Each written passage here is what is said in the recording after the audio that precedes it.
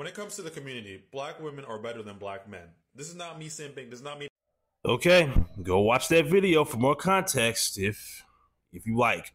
Now, in the beginning of his video, I'm not gonna lie, I thought this would probably be a parody and he wasn't being serious, but he sounds very serious when he says that shit. He stated that a third of black men have felonies. Okay, that still means the majority do not. The men aren't menning. We're not being dads in the house. You ever really wondered the real reason why? Do you remember when welfare was first introduced to the black community? If not, please Google that.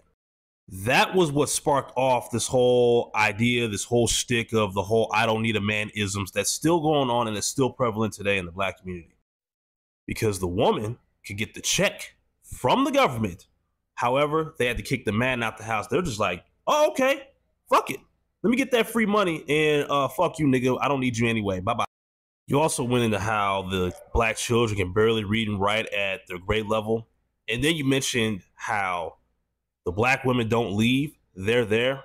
Well, if they're the main ones there and the kids can't read at grade level and the father isn't there, whose fault is it? Answer, the parent that's there. You can't blame the parent that's not there for why the child is fucked up. So that goes into the whole thing of, when black kids that grew up in single mother households end up making it, the mother will take all the credit for that.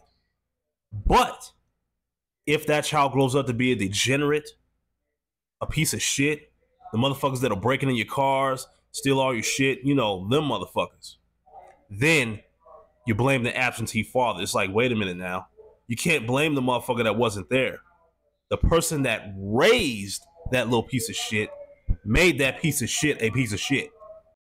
This is why I say these three words, and I stand on them firm.